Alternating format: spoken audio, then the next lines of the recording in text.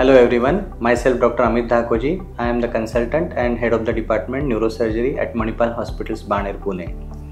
So today we are going to discuss about stroke, and being a neurosurgeon I encounter many haemorrhagic strokes.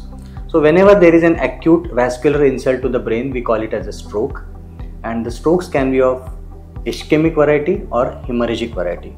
So ischemic variety strokes, that is because of thrombosis or clot in a blood vessel of the brain, usually is a domain of neurologists, while haemorrhagic strokes, which are because of bleeding inside the brain or skull department, that is haemorrhagic stroke comes as an emergency for a neurosurgical department.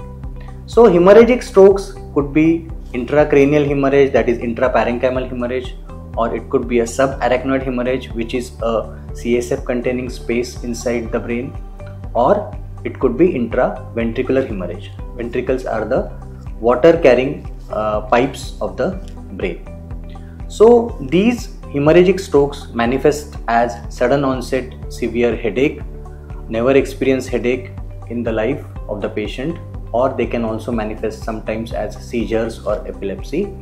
And the usual investigation is a CT scan of the brain, and if CT scan shows a particular pattern of bleed, then we admit these patients and investigate further for the cause of intracranial bleed.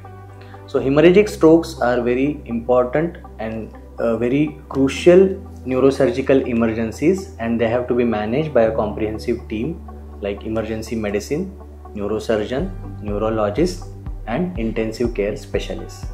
At Manipal Hospital Pune, we have a state-of-the-art emergency department and a neurosurgical unit as well as a neurological unit, and we manage these strokes very efficiently.